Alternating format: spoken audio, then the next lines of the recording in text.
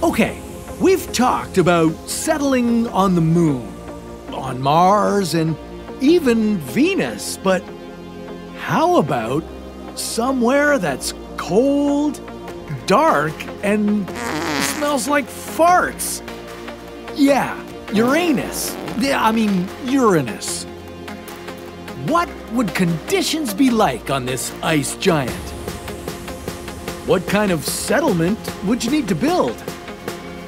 And what dangers would you encounter on the stinkiest place in the solar system? This is What If, and here's what would happen if you lived on Uranus. Welcome to your new home on the 7th planet from the Sun. You'd now be a whopping 2.9 billion kilometers away from our solar system's energy source. Following in the footsteps of NASA's Voyager 2 probe, the journey to Uranus would take about 9.5 years, but now that you've made it, you'd catch a great view of this ice giant. What you'd find is a planet 4 times wider than the Earth, orbited by 27 known moons and 13 rings.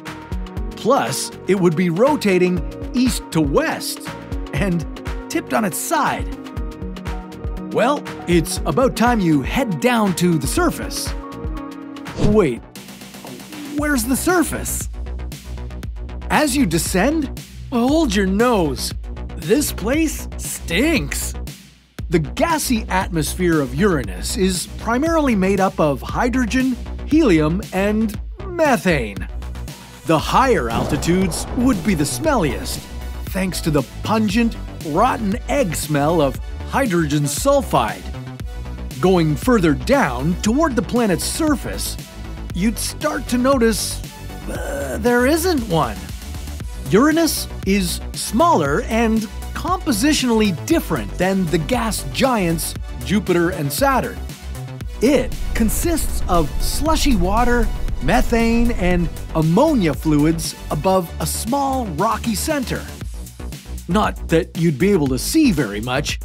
Uranus only receives about 0.27% as much sunlight as the Earth, so you'd be living in darkness. With the lack of sunlight and surface, you couldn't grow your own food there. Your ship would need to supply you with food. But you could source your water from the planet's water ice. You'd find conditions on the planet very cold and windy.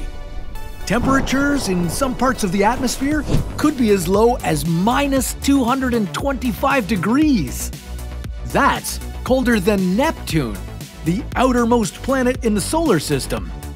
Massive clouds of ammonia and methane ice crystals would swirl around you. Storms almost 2/3 the size of the United States would batter you with wind speeds up to 900 kilometers per hour. But it's too late to turn back now. You'd need to learn how to settle and survive in these conditions.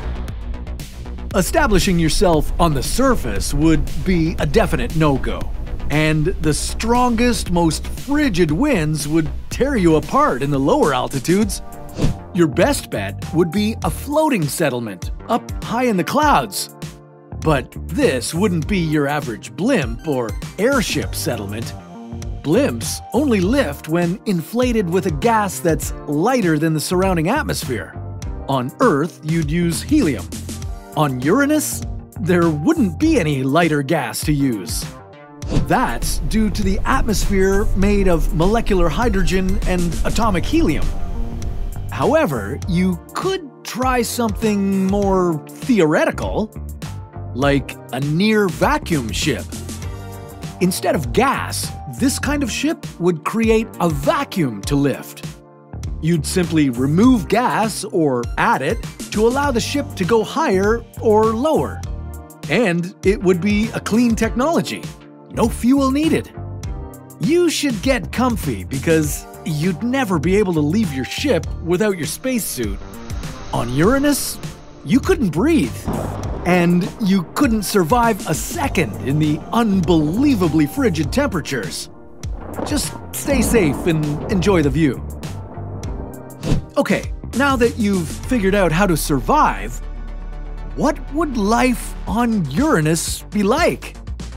Well, for starters, you'd find a slightly different sense of gravity than you're used to. But considering that Uranus is 15 times more massive than Earth, you'd be surprised by the difference. Contrary to what you might think, you wouldn't have to worry about being crushed. The surface gravity would be only 90% as strong as the Earth's. So if you weighed 75 kilograms on Earth, you'd now be a lighter 67 kilograms. Another thing you'd have to get used to is time. One Uranian day would be equal to about 17 hours on Earth. That wouldn't be so bad, but get ready for one incredibly long trip around the Sun. 1 year on Uranus would equal 84 Earth years. Yeah, you could die of old age before the year is over. You could even live an entire life in just one 42-year-long summer. Or winter. A nice long summer on Earth sounds pretty good right about now. Maybe it's time we tilted the Earth sideways on its axis to see what would happen. But that sounds like a story for another What If.